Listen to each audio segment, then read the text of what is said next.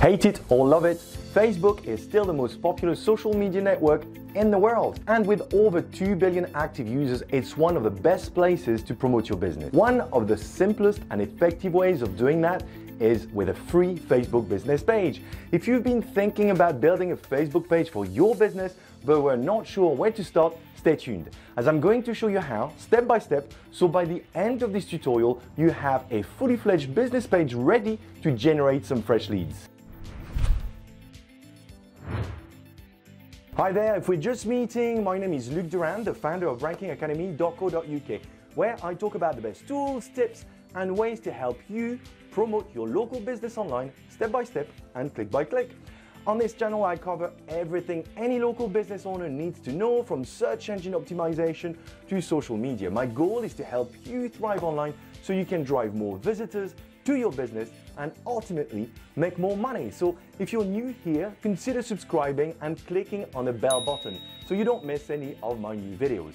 Finally, don't forget to check out the description below, which is where I put additional notes and links I refer to in this tutorial. If you're ready, let's jump right in.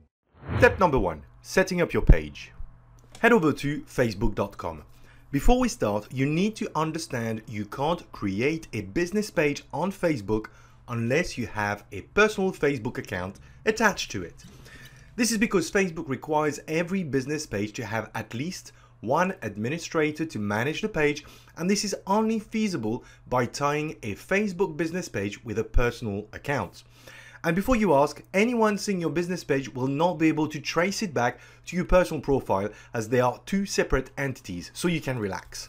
If you haven't got a Facebook account yet, create one. It only takes a couple of minutes. If you already have an account, just log into your profile. Once you've logged in the top blue ribbon, click on the Create link and select the Page option. This will bring you to a screen where you will be given the choice of creating your page between two categories. The first category is called Business or Brand. You should select this category if you are a business of any size or type that sells services or products.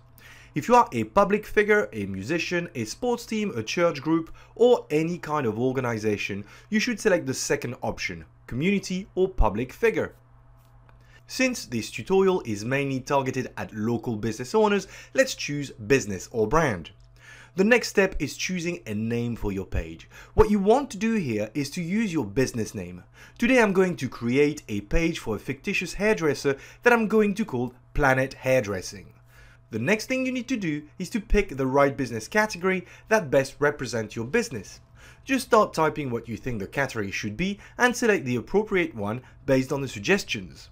Add the address where your business is located. The phone number is optional, so it's up to you, but my recommendation would be to add it. Then click Next. You will then be asked to add a profile picture and a cover photo. Skip these steps for now. Your page is now set up and live on Facebook for everyone to see. At this stage, it looks very bare and doesn't really reflect your business at all. That's why I would recommend to unpublish it until we have finished creating it. Just go to Settings. In the General tab, choose Page Visibility. Click on Edit, select Page, Unpublished, and click Save. Select the reason why you want to unpublish your page, click on Next, then click on Unpublish. Close the dialog box, then on the top left hand side, click back on the page link, which will take you back to your newly created page.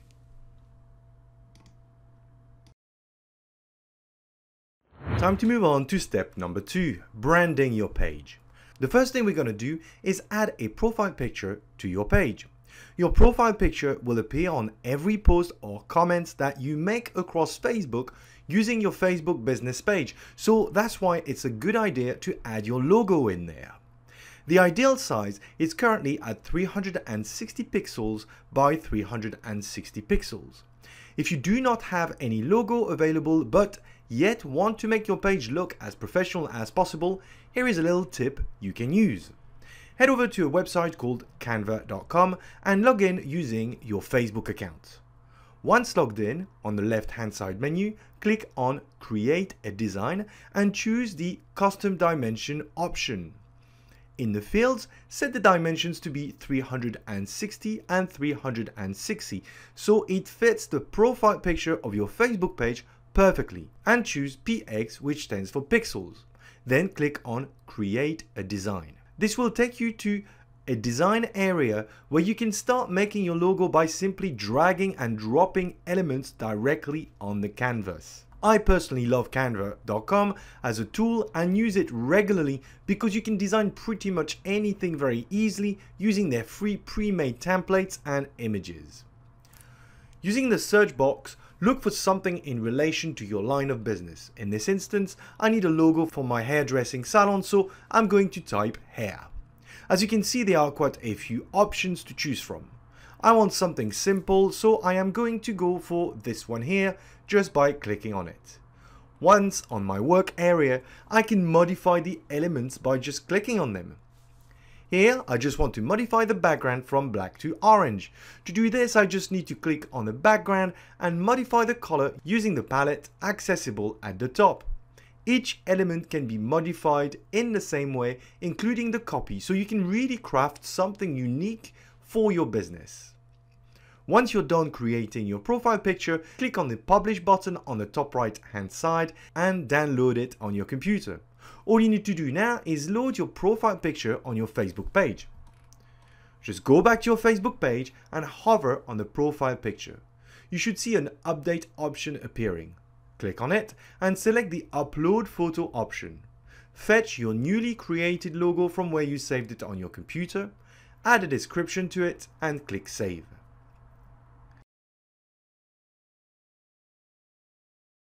Time to add a cover to our page. Let's follow the same process and go back to canva.com. This time we don't even need to specify the dimension because Canva has already set this up as a default design in its library. Just click on Create a Design and search for Facebook cover. Once again, choose something in relation to your business and modify it according to your needs.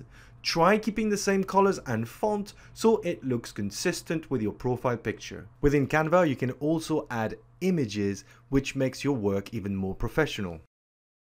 Once you're done, go back to your Facebook page, click on the Add a Cover button, load your Facebook cover you just created in Canva, and save it just like your profile picture. For those of you who don't want to use Canva and need to know the exact dimensions of the cover photo, they are 820 pixels by 312 pixels. Our page is now looking a lot better and nicely fits with our brand. Last tip before we move on to our next step. If you click on your Facebook cover, you can add a description of the image, tag some people who are in it, add a link to your site and write comments. This can be particularly useful when people decide to share your cover, as it will give you an opportunity to direct people to your website or simply give them more information. Step 3. Add a call to action button to your page. On every Facebook page, there is an option to add a call to action button located right below your cover photo. This is a great opportunity to encourage your visitors to take action such as visiting your website, make a booking, learn more about your business, and overall help generate more leads and in return increase sales. To select the type of call to action you want to add, just click on Add a button. You should see a list of categories you can choose from. Within each category, you have several options available. Browse through the various categories and select the most appropriate one for your business. In my example, I want people to call the salon directly to book a hair appointment, so I am going to choose the Contact Us category and the Call Now option. Then add my phone number and save. Anyone tapping on this button from their phone will trigger a call to my business so I can schedule an appointment with them. Step number 4. Complete your business details. Very often, when you are searching for a local business in Google, one of the first results that comes up organically is a Facebook business page. This is because Facebook is so dominant that it will trump many other results in Google's organic search results, even your own website. That's why it's important you fill in all possible information on your page, as it is likely to be the first impression you will give to your visitors. The good news is, it's very simple to do. Go to your page and on the left hand side menu, select the About option. If you can't see the option, just click on See More, that will expand the menu, then select About. Right below your call to action button, click on the link Edit Page Info and fill in all your business details, including a short description of your page, your website address, your business email address, your opening hours, and everything else that is blank. Still, in the About section, add your business story to give relevance and context to visitors who want to find out about you. Add an image, some great copy with relevant keywords, and another link to your website in there. Tip number 5. Interact with your audience with automated messages. One great thing about running a business page is that you can interact with your audience even when you are not online, which is very useful when you are a busy local business owner. First, you can display a greeting message that people will see the first time they open a conversation with you on Messenger. To set this up, just click on your page setting option on the top right hand side. Choose the messaging option and click on the Jump to a Section link next to the Response Assistant. Turn on the Show a Messenger Greeting option and customize your message by clicking on the Change button. An example of the message your visitors will see automatically appears here. Change it to whatever you want.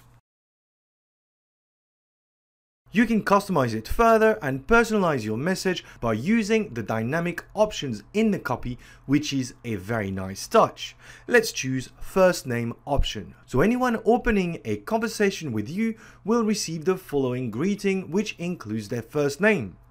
If somebody responds to the greeting and you're not available to start a conversation or answer their questions, you can set up the Response Assistant functionality that will send instant replies to any message. To set this up, just click on the Go to Automated Responses link. Switch on the Instant Reply button and click on Edit to write your own message. You can also automate some of the answers, which is great. Once you're done, click on Save and then on the top left hand side, click back on your page so we can move on to our next step. Step number 6. Configure your page menu. By default, Facebook will set up your page with a standard navigation menu on the left hand side. You can customize this upon your needs and your business type. Just go to your page settings and select the Template and Tab option. If you scroll down, you'll see a list of the default options available in your current menu. If I put my Facebook business page side by side with the menu settings, you can see what I'm talking about. To change the ordering, simply drag and drop the menu tab you want to move. Let's say I want the offer tab to sit right at the top to entice more customers. All I need to do is grab the component and drop it right at the top. Just refresh your page and you'll see the changes.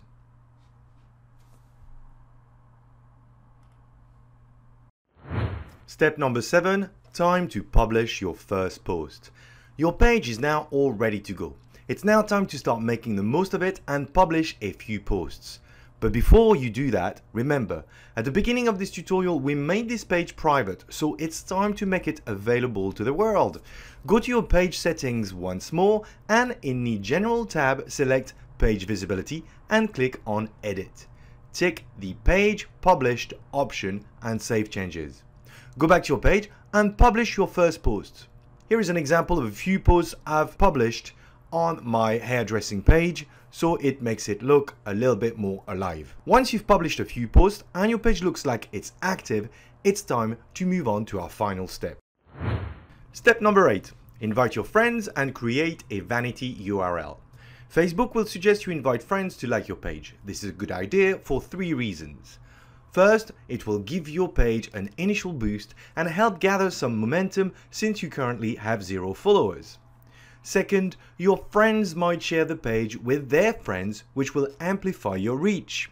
Third, when you reach 25 likes, you will be able to create what is known as a vanity URL. If you don't know what a vanity URL is, let me explain. Currently, your Facebook page is accessible via a unique address, just like a website. In our case, the address for our page is this.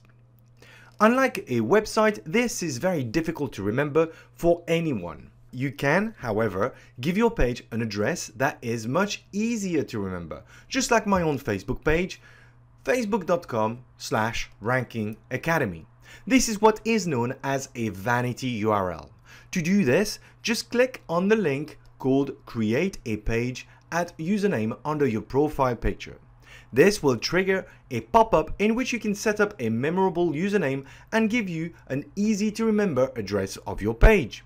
In the username field, add your business name without any space and then click on Create Username. If you see a red message telling you you are not eligible, it is because you haven't reached 25 likes yet, so keep trying until you get there. To be honest, it's super easy. After that, your Facebook page will be 100% complete. That's it for today. You should now be all set and able to post on your brand new business page. But remember, Facebook is a social network and not a platform to flog your products and services. Engage with your local community, be helpful and respond to comments and questions, and don't leave your page unattended for too long. I hope you found this tutorial helpful. Remember to post any questions in the comments below and press the thumbs up button if you feel like it. And until next time, happy marketing!